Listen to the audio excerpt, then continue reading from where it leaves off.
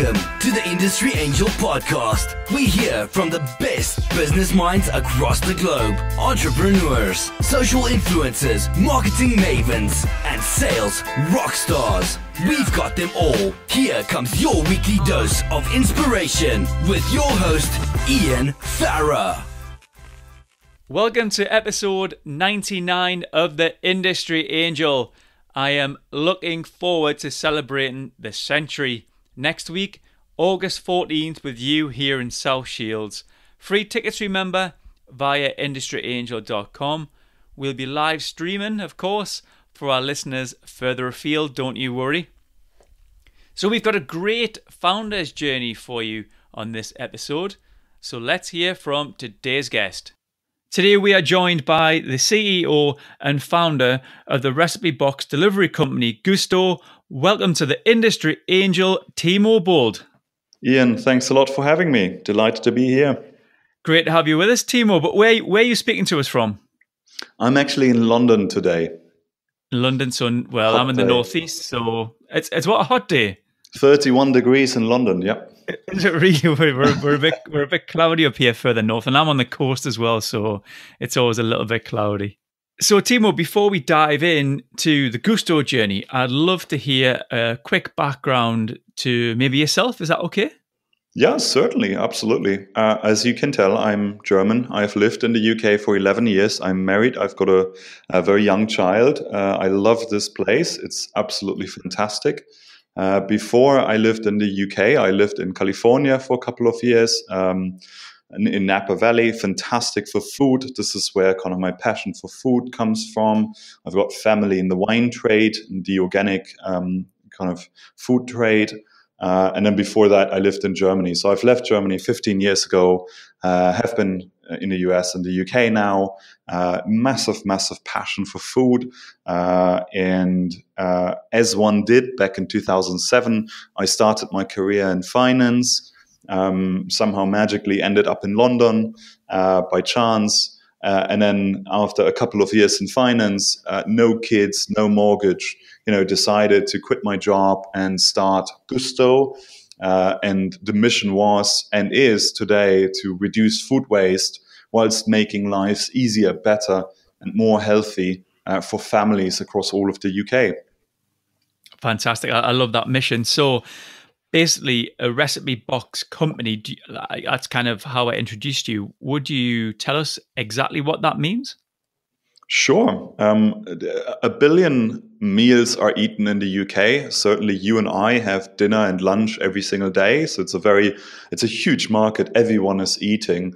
And our mission is really simple, just to make your life easier and better and more healthy by letting you choose from a menu of over 30 recipes so that you find whatever you love to eat. And then we send you all the exact ingredients, pre-proportioned, giving you a recipe card. So it's super easy for anyone to cook amazing recipes. If you're time poor, maybe have a 10 to table recipe that only takes 10 minutes.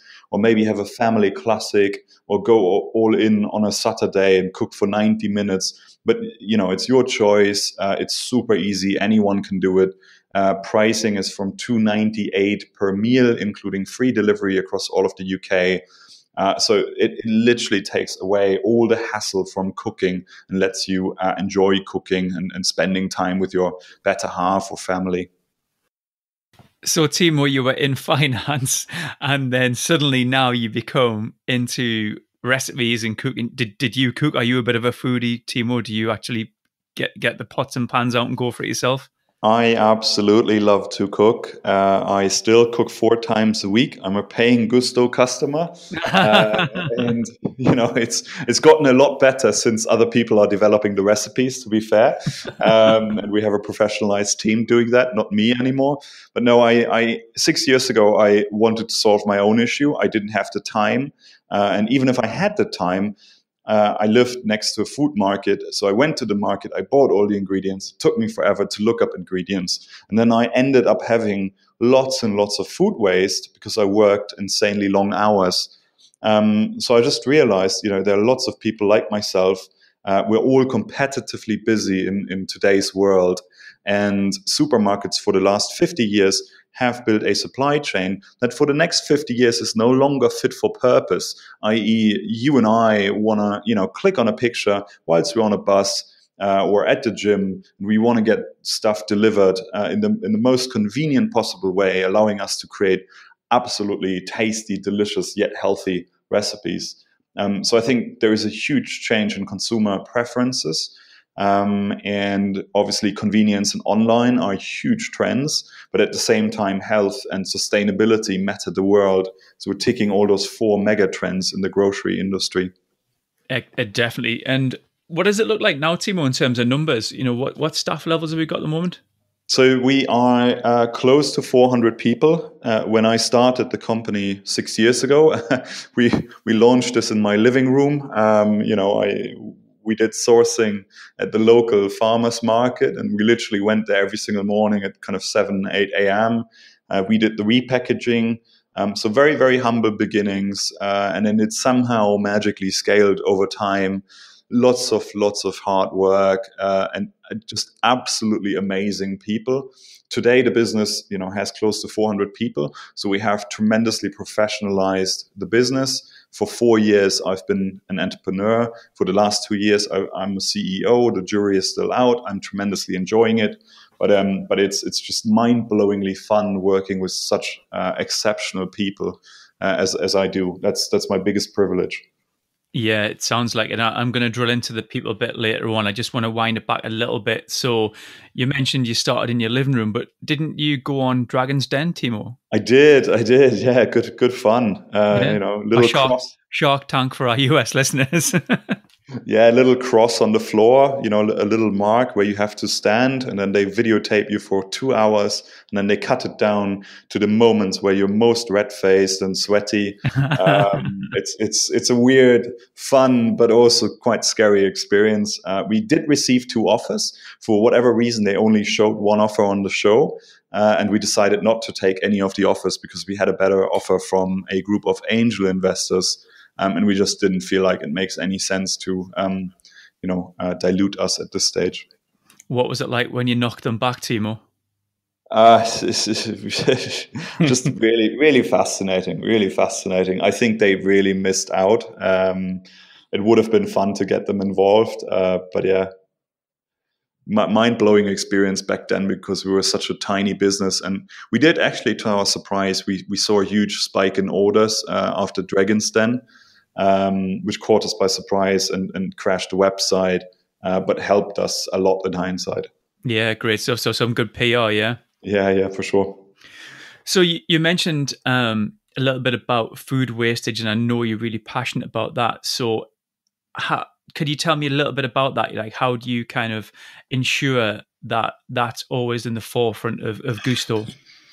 Sure, absolutely. A couple of points about food waste, and it's just one of the saddest realities we face in today's society.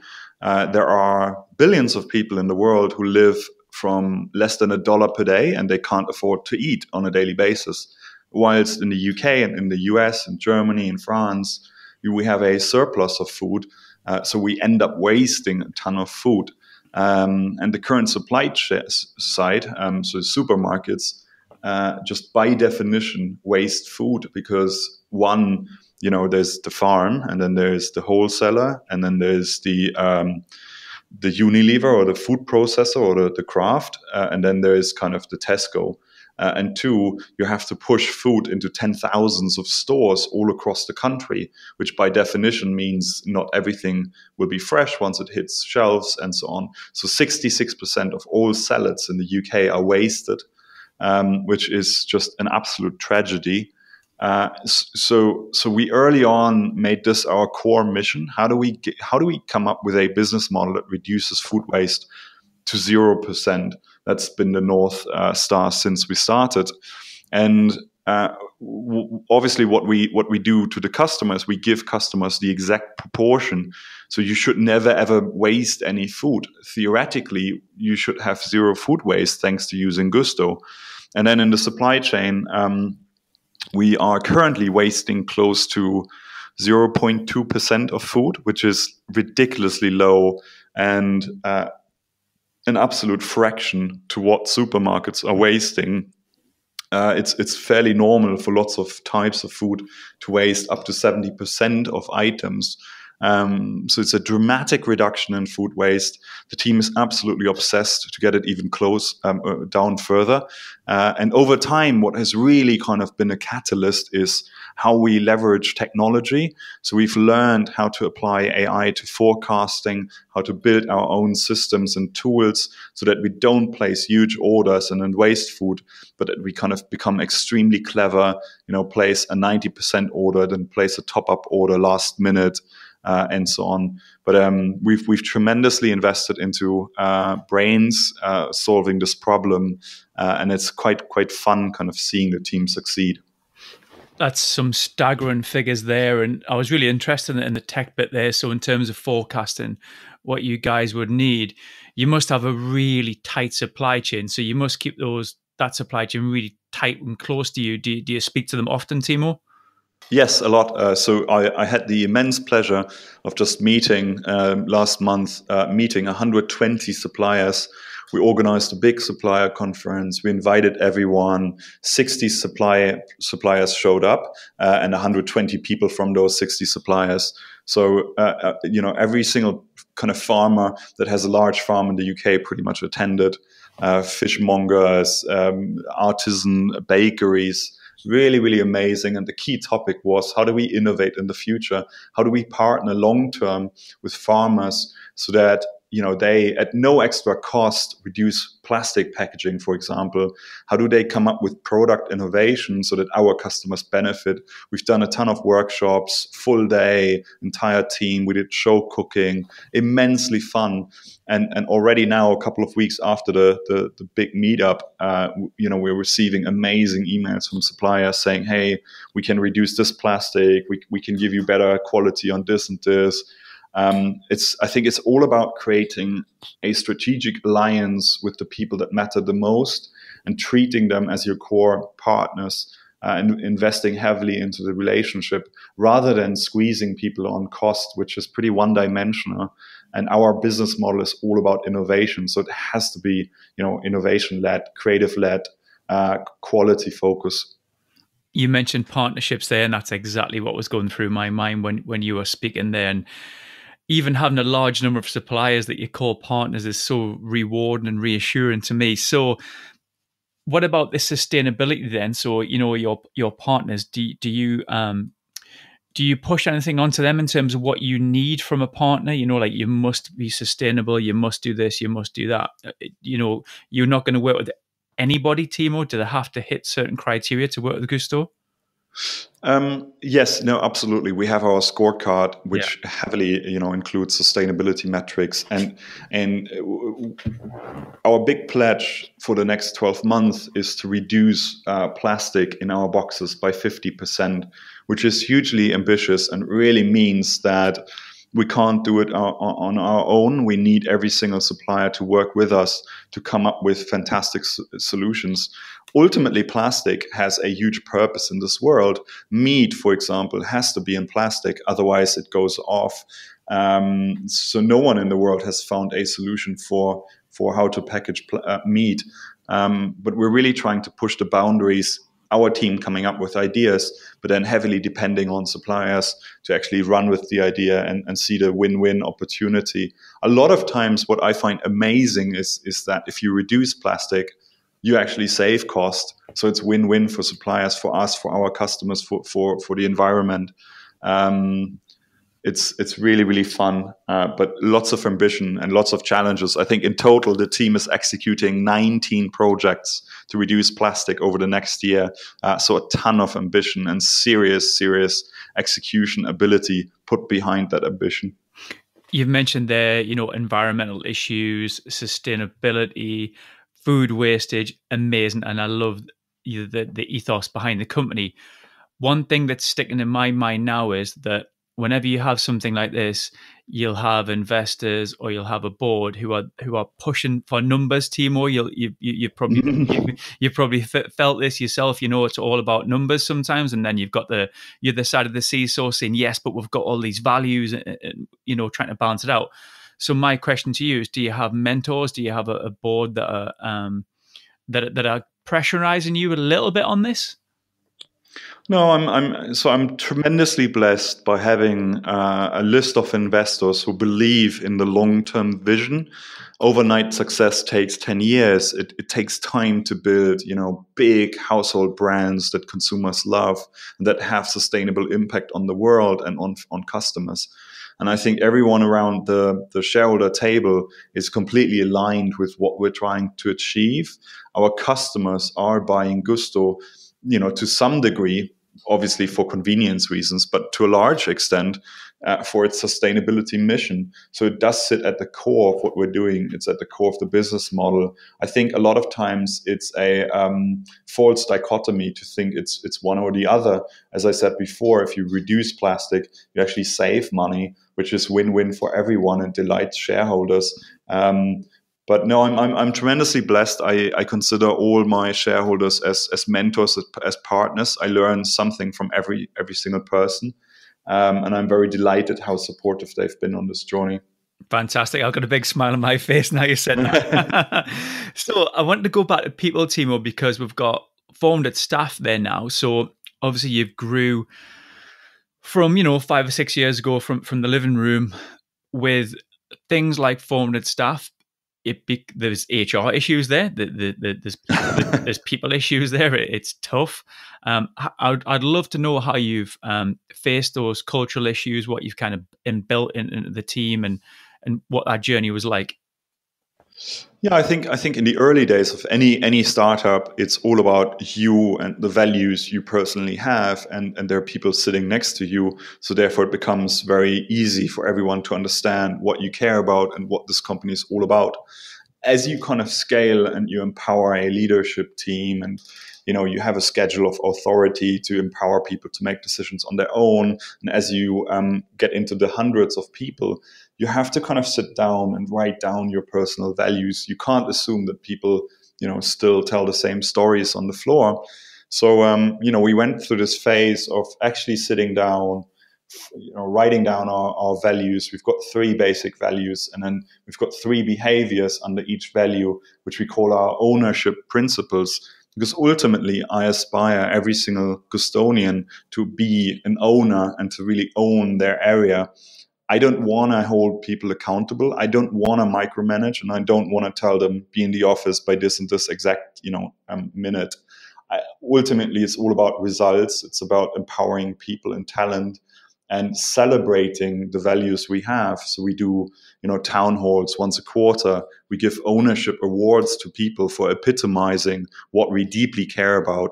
So, for example, 1 + 1 = 3. Meaning that collaboration is at the heart of everything we do.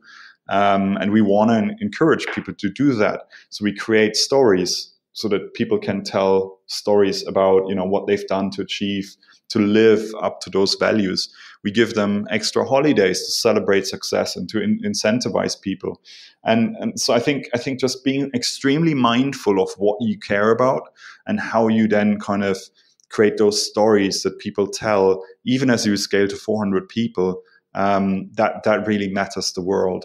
Of course, there's an onboarding booklet where we talk about our values. There are, culture sessions and so on. But yeah, it requires lots of hard work. I don't think we're perfect. We're probably doing an okay to decent job at it, because we all massively believe that culture powers. It's all about people, and people take initiative, and initiative drives results. So it all starts with people and culture.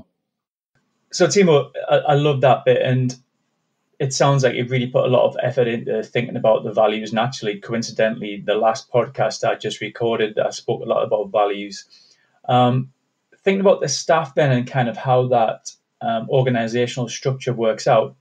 How did you look at that? Did you put a lot of planning in there? Sometimes when you see companies, it's very kind of top heavy in terms of management and things like that. Did you have to bring in some resource to help you plan that organizational chart through? Yeah, so we have over time evolved the organizational design, and to be honest, it's constantly changing. because you always want to test and you want to play to people's strengths.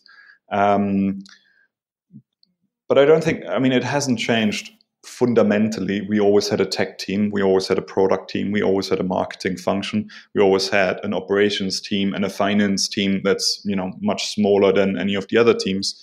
So I think the kind of direction of travel has always been the same. And then around the periphery, we've experimented. We've hired amazing people.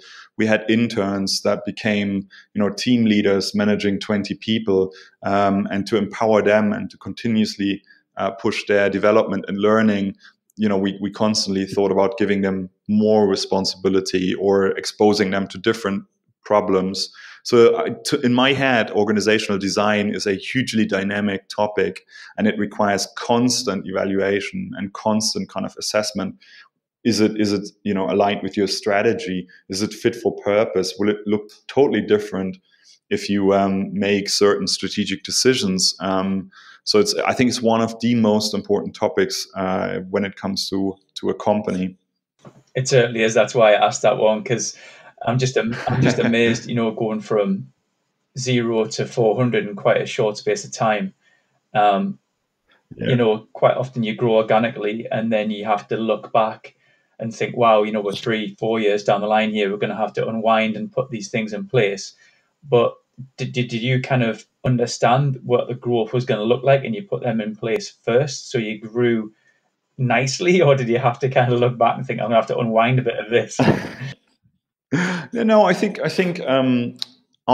I really, really, really value other people's advice, and I don't pretend that I figured everything out, which means I listen to other people all day long, and I'm very blessed. I've got lots of mentors and friends. I consult on those topics. So I think we've actually been ahead of the curve. And the biggest, I think, decision in our journey has been to move away from, a founder that takes every little decision to a leadership team that's truly empowered. It's a high performance team. And on that team, every single person has responsibility for the company beyond their function. So if I'm running operations, my main team is not operation. My number one team and my identity is I'm a member of the leadership team, having a responsibility for the entire company and for its decision making. Secondly, I'm then, of course, a part of the operations team, my second identity. But kind of, high performance teams look amazing on the outside. They're really hard work on the inside. And we've done tremendous work with coaches, writing down our team charter, our purpose, giving each other green and red cards for certain behavior to just get better and better and better at instant feedback. But I think it's this mentality. You got to evolve all the time and get better as a group of people so that you have psychological safety, you have trust. You have the ability and humility to challenge each other in a highly kind of constructive way. And then as a second phase, once we had the leadership team, we then heavily focused on building a management team under the leadership team, comprising 14 people now, so plus 6 people on the leadership team, that really, really, really take a responsibility, not just for execution, but for people and people engagement. So we run quarterly surveys on people engagement, culture, and every single one of those 14 management team members, owns the engagement score of their team and sits down with the team after the survey to decide how to improve engagement, culture, what actions can they take, what are the issues. And then obviously centrally, we've got a talent function that's helping. But I think it's really kind of obsessing not just about results, but about the how and the right behaviors and setting an example and really kind of instilling this into a wider set of people, not just, your CFO and the CEO, but 20 people that then drive the business forward. Fantastic. Thanks for sharing that. I could listen to you all day on that one. It's a real passion of mine. I can tell, yeah. No, good questions. It's so reassuring. So basically what we're saying there is, Timo, that, every quarter we're kind of keeping an eye on the staff and making sure we're ticking along. Has that impacted on staff turnover then, Timo? Do you lose many people? Is there a churn there? Yeah, I mean, look, every single function is different. So, for example, if you look at Spalding in Lincolnshire, where we run a large food factory, the topics are completely different, right? Brexit matters a lot more because X% of people are coming from Europe to work in the UK, and they've lived in the UK for 5 to 10 years. But Brexit obviously scares people, so that's a big topic. Salary is a much more sensitive topic. Because if you work in a factory, you most likely earn less than if you had a PhD in machine learning and you worked in a tech function. So I think what really matters is kind of segmenting your employees' needs and understanding what kind of the common denominators by team are, and then having an employer brand that kind of caters towards those core needs. To give you one other example, I mean, it's a really dumb example, but if I'm 22 years old and you tell me, hey, we're paying 20% pension, I don't care, right? Like, pension is so far out. That doesn't matter that much to me. But if I've got if I'm a developer in a tech function and you tell me that I get 10% of my time I can allocate to whatever I want to work on, and I can kind of explore new technologies, that's amazing. I love that. And, if I can then drink beer in the office and have breakfast, that's even better. So I think it sounds a bit silly, but it's a really, really serious and important point. I think just understanding, slicing and dicing kind of your employee base and understanding the needs, and then coming up with a strategy to make sure you maximize happiness across your company, I think is kind of the secret sauce. And we are immensely high growth. We've hired over 100 people since beginning of the year. So yeah, the big challenge is, how do you onboard people? How do you retain the same culture? How do you not lose velocity, and so on? It's immensely fun, but it's also challenging at that speed. Yeah, and it's a great example you gave there. That is actually a great takeaway. It's not a one size fits all. There are different challenges and different motivations and inspirations from very different generations in a workplace. So thanks for sharing that. So Timo, Pleasure. What's next, my friend? What's the vision look like? World domination or what? I think recognizing that 1 billion meals are eaten in the UK on a weekly basis alone, which is mind-blowing, we are scratching the surface. Today is day one, and we haven't achieved much at this greater scheme of things. So to me, the most powerful thing you can do is to just double down, focus, and really, really, really obsess about building tech and operational capabilities over the next 3 years that then allow us to build a consumer proposition that no one else in the world has built or dreamed of building, that then really changes your life and millions of people's lives for the better, whilst kind of safeguarding the food waste mission. So in a way, it's more of the same, but it's quite radical. You see huge, huge change coming from a consumer point of view. Every single kind of roadmap starts with what customers actually want, and then how we deliver this to customers. And given kind of the magnitude of change, we're now thinking kind of 2-3 years out. The roadmaps are getting longer. We're now thinking about 2020 factory capacity. And so just the thinking is getting a lot more long-term, a lot more strategic, but the direction of travel is exactly the same. True customer obsession and going deeper and deeper and deeper, leveraging technology to deliver up on that promise. Expect a lot of fun coming out in the next couple of years. Should be really good for customers. A fantastic answer. I didn't, it could have been, yes, Ian, it is world domination or Europe or the UK, but actually, you've actually kept your feet on the ground there, and you're doing things structured with real purpose. And my mind is sitting thinking about your boardroom. It's sitting thinking about your management dashboards and your KPIs. I expect you guys are all over that kind of stuff, yeah? We absolutely are.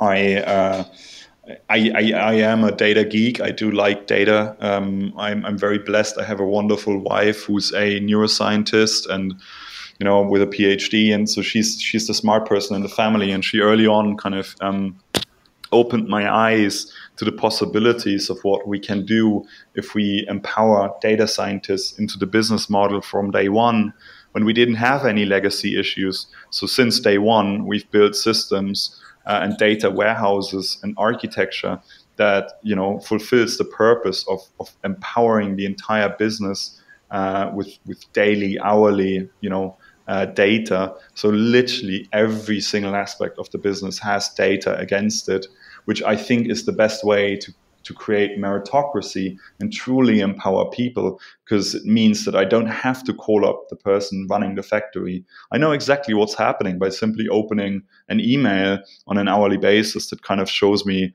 you know, I don't know, food waste or quality issues on my potato intake or whatever it is. So yeah, no, I absolutely think if you want to build an amazing business, an amazing consumer proposition, it's all about understanding data and having the humility, you know, to react quite fast to data and not just having conviction. I totally agree, because some of those decisions around the board table and at management level, you've actually got the data to back them up. It's not just a gut feel or someone's opinion. You can actually point to the data and say, no, this is how it's going, guys. Yeah, it's not just my crazy kind of idea back then. Now we have people, grown-up people, having data in their hands and saying, yeah, that makes sense. Yeah, fantastic. So Timo, where can we find you if somebody wants to know more about Gousto or maybe yourself? Where could we get a hold of you? I mean, most importantly, you know, gousto.co.uk, amazing recipes. Please try and give us some honest feedback. I myself, I'm on LinkedIn. I stopped using Facebook and Twitter, but I'm very active on LinkedIn, and I'd love to meet people on LinkedIn and connect and hear other people's stories. And obviously, we're hiring dozens and dozens of roles, both in Lincolnshire and London, and we'd love for people to apply. Fantastic stuff. So if they went on to, was it gousto.co.uk? Yes, yeah. And they could sign up and they would get the recipe boxes delivered to the homes, yeah? Yep. At an amazing price point, you know, the most choice, the fastest delivery, free delivery. Genuinely keen for people to try and give us honest feedback and let the product speak for itself. Fantastic stuff. So Timo, it just leaves me to thank you so much for your time today. It's been so interesting to hear your journey, and I will watch you with great interest. Thank you so much, Ian. Really enjoyed the session. Thanks for your time. All the best. Thanks to Timo there. I really enjoyed that. And what a coincidence. Last week I was talking about values and writing them down and basing your company on those. Well, doesn't it sound like that's what Timo and his colleagues have done? Amazing stuff. And just before I left there, I said to Timo that I'd worked with some really large corporations and I hadn't heard of any of them that committed to the cause that Gousto are. So when it comes to culture, those guys are absolutely crushing it. So well done, Gousto, and thanks so much to Timo. I hope you enjoyed that. Keep in touch, let me know the usual channels. So until next time, I'm Ian Farah, this is the Industry Angel, and thanks for listening.